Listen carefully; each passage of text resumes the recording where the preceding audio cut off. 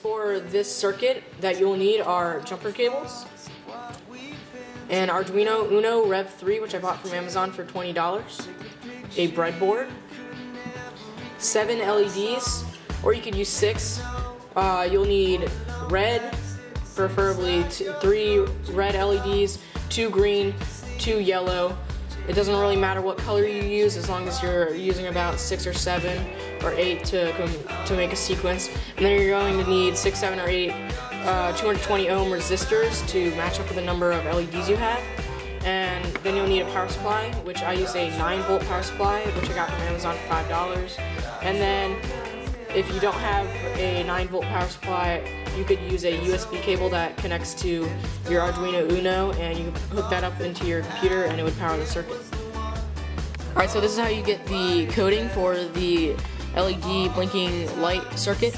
I went to Arduino.org and I downloaded the zip file for Windows Arduino IDE version 1.7.8, and then once I did that I went to Sunfounder and sunfounder.com, which is the manufacturer of my Arduino, and I got the sketch for Arduino, and I copied that, and I went into what I just downloaded, which was Arduino, and I opened that up and I just pasted it right in here to the sketch, and I hooked up my Arduino to my computer and uploaded it to my Arduino, and then I put the rest together, which you'll see right now.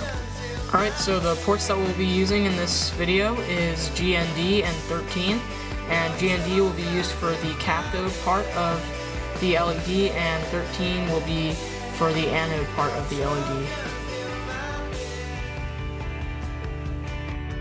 Alright, so now you're going to have your port 13 and your GND cords come across onto the breadboard, and what you're going to want to do is have them split into 2 separate rows, because each column on the breadboard, they follow an electrical current and they're connected by a piece of metal. So basically what I did here is I had this GND cord supply all of these cords, which are connecting to all the LEDs, to flow the electrical current into the cathode leg of the LED, as seen here. The cathode leg of the LED is the smaller leg, or the shorter leg, and the anode part is the longer leg. So that's basically what you're going to want to do. And the next thing you want is a 220 ohm resistor for each anode part of the LED. So if I can get that back in there, there we go. And that will cause your LED to not to burn out, and it will basically, you'll be finished after that once you get every GND hooked up to the cathode and every port 13 cord hooked up to the anode part of the LED. So let's hook it up.